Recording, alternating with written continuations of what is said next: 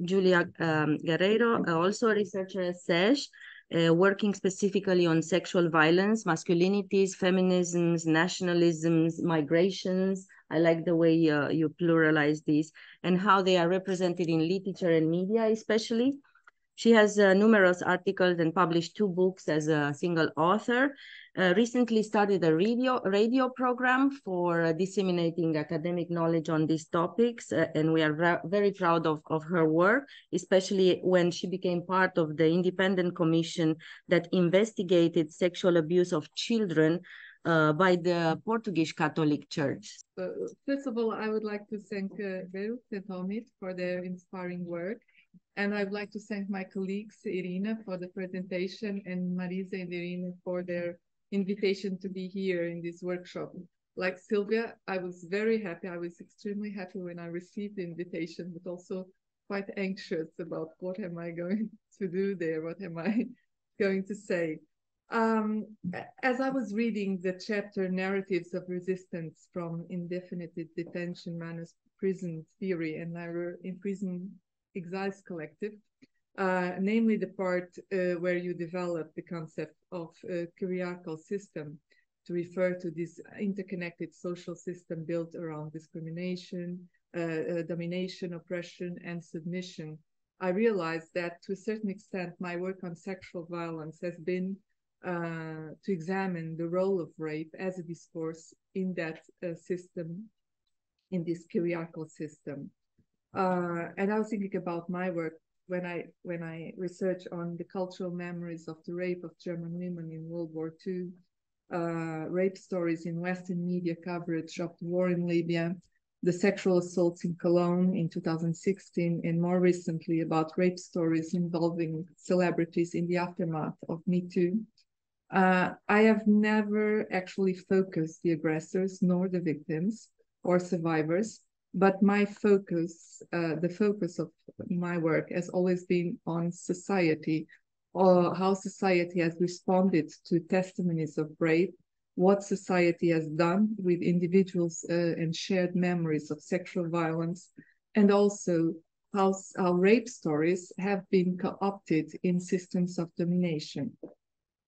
In her study about sexual violence in American literature and culture, Sabina Zilka argues that every discourse of rape has, and I'm quoting, its history, its ideology, and its dominant narratives. And she also writes that to talk, and I'm quoting again, to talk about rape does not necessarily denote rape, because when rape is transposed into discourse, it turns into a rhetorical device, an insistent figure for other social, political, and economic concerns and conflicts.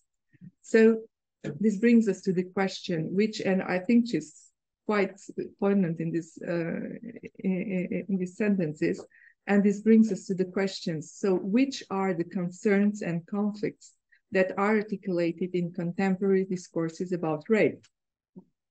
We know that mainstream media pays much attention to sexual violence.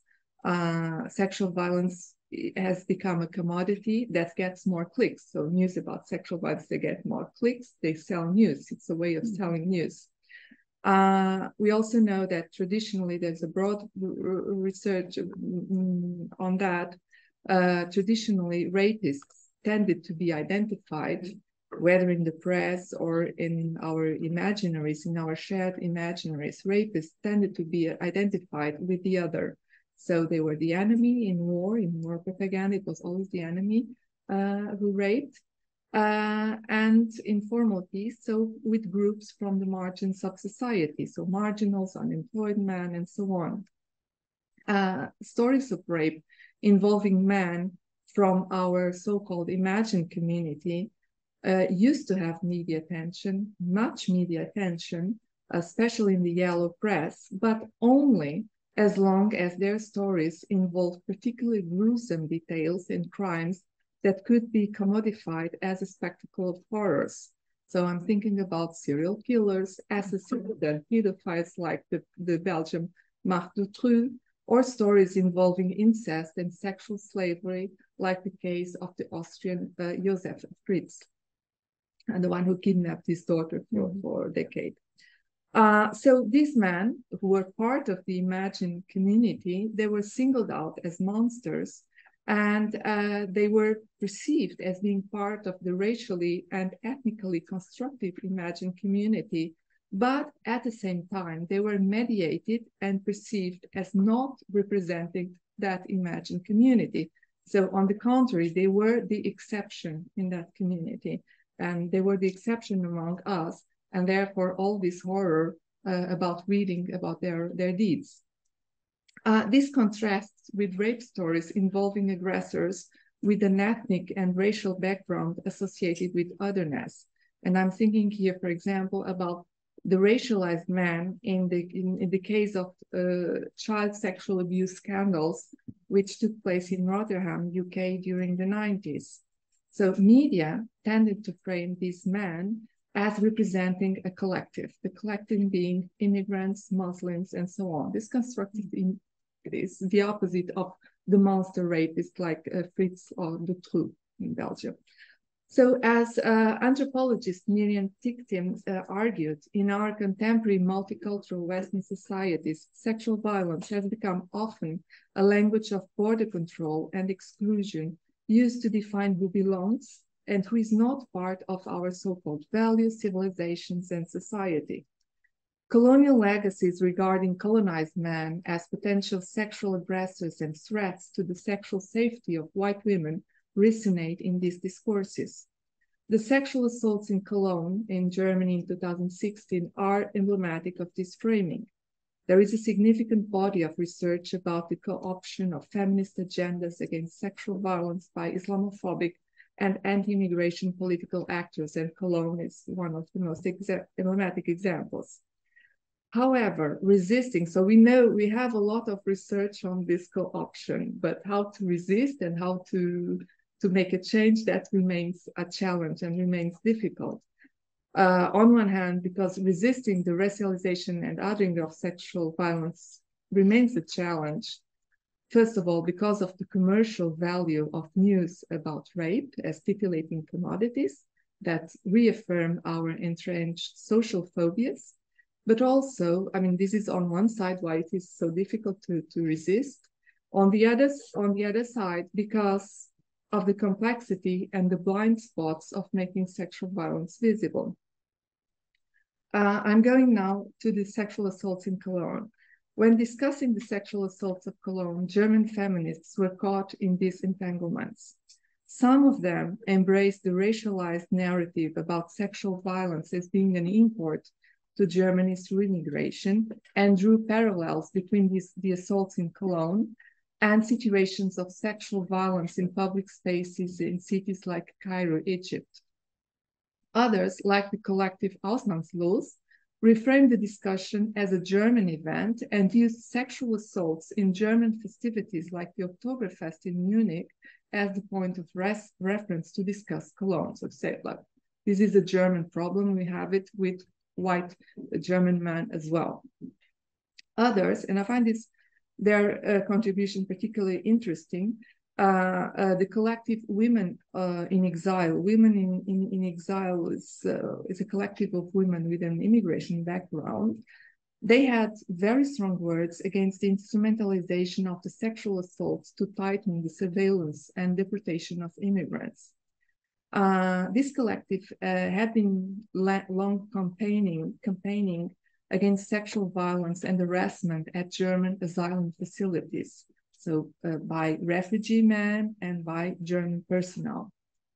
Women in Exile argued that the only ethical response to Cologne was to sympathize with sexually abused refugee women the way the German public had sympathized with the women in Cologne. This required, first of all, the abolishment of asylum camps that at that time in Germany in 2016 were overcrowded facilities where situations of coercion, harassment, and sexual violence could easily happen. So they said, the first thing, you have to demand the abolishment of asylum camps, and you have to work for the accommodation of asylum seekers in flats in freedom. There were also contributions from abroad, which signaled the urgency and the difficulties in developing transnational alliances. 2 months after the sexual assaults in Cologne, the Egyptian feminist organization Nazra for Feminist Studies issued a statement about the incidents because, and I'm quoting them, feminist solidarity is a universal concept that transcends borders. Nazra's statement was an attempt to engage what they called Western feminists in a transnational discussion about the entanglements of violence against women, culture, religion, racism, and immigration. Nazra linked the assaults in Cologne to the asylum's background in North African countries. And this is something that is quite demanding, problematic, because this was exactly what the anti-immigration voices were doing at the time in Germany. So connecting Cologne to Cairo. And they did it as well, of course, with a different purpose, but they did it as well. So Nazra did it because it was also a way of using this opportunity to expose misogynist practices in Egypt to an international audience. Nazra voiced discomfort at what it experienced as Western feminist tendency to downplay the anti-patriarchy struggles of feminists in Arab countries for fear of being called Islamophobic, and urged these Western feminists, what they called Western feminists, to support Arab women not only against dictatorship and imperialism, but also against, and I'm quoting, extremist values and fundamentalist ideas. However, as Nadia Al-Ali wrote in her wonderful article entitled Sexual Violence in Iraq, Challenges for Transnational Feminist Politics, and I'm quoting now Nadia Al-Ali, articulating a coherent transnational feminist solidarity, end of quote, remains a very complicated urgency when it involves situations like the sexual assaults, sexual violence, and this is the topic of Nadia Al-Ali article. So sexual violence perpetrated by Saddam Hussein's forces and ISIS, which were, as we know, widely instrumentalized in the West by the US, namely, and its allies. So it remains very complicated when we are talking about situations like this, given the way feminism has been co-opted to justify wars in the Middle East and to discuss migration and border control. However, only the regular cooperation between feminists and the promotion only of transnational anti-rape initiatives can bring us further in deconstructing the racialization of sexual violence that we see in Western countries. The risks of appropriation and dangerous convergences like we saw with Nazra are better addressed through creating space to discuss the needs of women in different geographies from different ethnic religious backgrounds and with diversified political priorities and sensibilities. So to say, we have to engage with organizations like Nazra, even though when they are translated to the West, it is very difficult for us to deal with. So that's it. Thank you very much for your attention.